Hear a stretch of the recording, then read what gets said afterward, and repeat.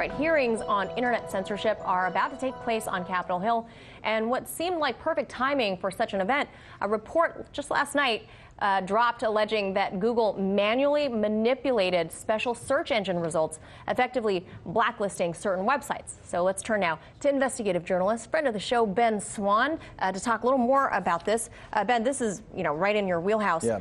Let's jump right in. Yep. What evidence does this report have that points to Google blacklisting people, websites, employees? What do you have? Sure. So this was a memo that was leaked to the Daily Caller, and essentially the memo itself breaks down the plan and the policies that Google has been using. Essentially, it says this: it's two official policies. One is called the misrepresentation policy. The other is called the good neighbor policy. And the two policies basically inform the companies what they call the XPA News blacklist. Essentially, the trust and safety team at Google was the one who would oversee this blacklist, and they would work to ensure that certain sites, many of them conservative sites, would not be allowed to show up in the search results when someone would search. So if you were searching for information about a particular subject, it won't show up in the search results. It will also not show up in the news, the top of the news section, or the top of the video section. But it would still show up somewhere in those list of 10 kind of blue choices that you have. Right. It shows up somewhere in there. So it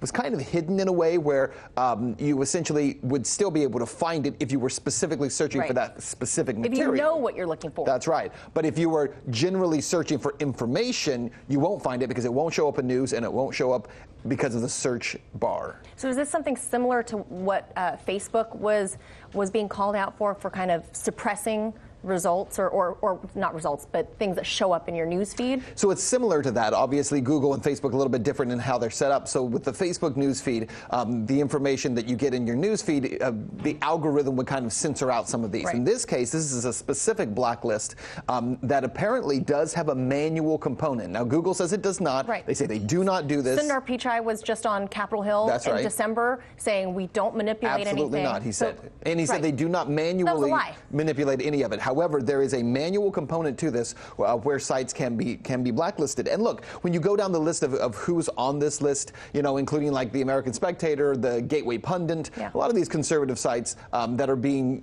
removed from it. But common sense tells us that's happening. We don't need the memo to know this because for months now, maybe over a year now, conservatives have known if you go and just type into Google and search for these, what actually comes up. And there's been some very unscientific just tests run of this to see how many of these show up. And really, it's only Fox News that comes up on the conservative side. A lot of these smaller conservatives or independents, not just conservatives. So people use that term conservative a lot because it kind of educates the answer. But in fact, that's not the case. It's independent news sites are the ones that have been removed from these search engines. So let's talk about timing. What about the timing, given that Capitol Hill is having a hearing on censorship? What do you have to say about the timing that having them drop this yesterday? So it's interesting they dropped it yesterday, but also the fact that Google was just disinvited from this hearing. So the hearing, which happens today, yesterday, Senator Ted Cruz, who chairs that hearing, actually disinvited Google because Google only offered up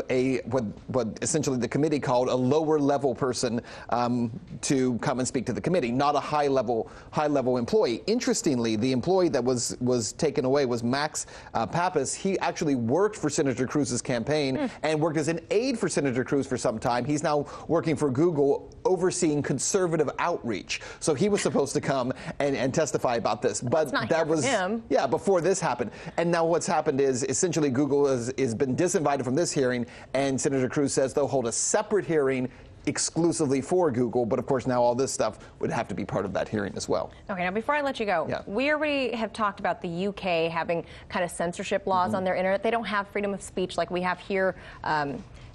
Do you think this is kind of a slow creep happening here in the U.S. and we're going to eventually, because Google essentially is the internet, are we going to essentially see censorship? I think we're going to see something happen where government has to intervene and create laws that control what's being censored and how it's being censored. And as much as a free market guy as I am, and I don't like that, and people will say, these are private businesses, they can do what they want. I think this is no longer an issue of what private businesses are doing. It's now becoming about the rights of the consumer. So the rights of the consumer, what does that look like in terms of being able to search information and having someone else decide what you can and cannot see? see. I think that's what the law will actually become about. It'll become more like a net neutrality, a type of law that essentially says you cannot restrict one set of views or one set of worldviews for another. And so I think that's eventually what's going to have to happen. I think that's what we'll actually see. Yeah, it's going to be a while, as we know, for Capitol Hill to catch up with technology. So, all right, my friend, thank you so much for sharing your insights with us today. Ben Swan. Thanks. Hey YouTube, thanks for checking out our channel. We hope you enjoyed the video. We have tons of content for you just like this. For more of RT America's one-of-a-kind news and analysis, be sure to subscribe and never stop questioning more.